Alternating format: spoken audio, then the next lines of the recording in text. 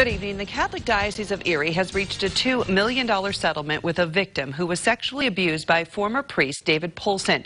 Boston attorney Mitchell Garabedian appearing via Skype at a news conference. His client, who is referred to as John Doe, was not in attendance. Garabedian saying Bishop Troutman allowed Father Polson to continue to interact with children, fully knowing his past record as a pedophile. As for the victim in this case, he is now in his 20s. The alleged abuse occurred from 2002 to 2010 over a span of 8 years. According to the attorney, Polson befriended the victim and his family before assaulting the boy. Polson currently in prison for 2.5 years to 14 years. According to the documents produced dated 2010, Bishop Troutman knew and conversed about Father Polson being a sexual abuser. In the wake of the Diocese of Erie reaching that $2 million settlement, Bishop Lawrence Persico is pushing back against some of those allegations made by the attorney during that news conference today. Tiara Braddock joins us now in the control room with more on that story. Tiara. Jill, Bishop Persico says the settlement agreement is fine, but he believes Garabedian didn't have all of his facts straight. Bishop Lawrence Persico speaking out against allegations made by sexual abuse attorney Mitchell Garabedian. He made sweeping allegations that were not factually backed up.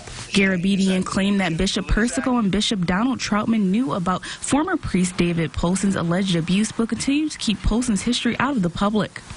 Bishop Persico refuting those claims, saying that the Diocese of Erie had no knowledge of the case involving John Doe until January 26, 2018. I think if you go to our press release as well as the copy of the settlement agreement, which he signed off on, there's a factual outline of what transpired for that particular settlement. Bishop Persico adding that he doesn't know where Garabedian got the idea that he hasn't done anything for sexually abused victims. You check with media, you go on our website, it's all there to be seen. We've been releasing statements since April of 2018, and it's all there. As far as more communication with Garabedian, Bishop Persico says he doesn't think that the Boston attorney is interested in clearing up anything with the Diocese of Erie.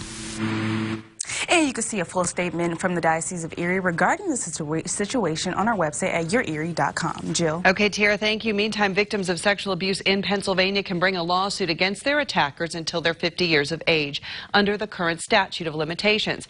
Now, last year, a bill that would open a 2-year window for victims over the age of 50 to bring civil suits for their abuse passed in the Pennsylvania House, but stalled late in the year in the Senate.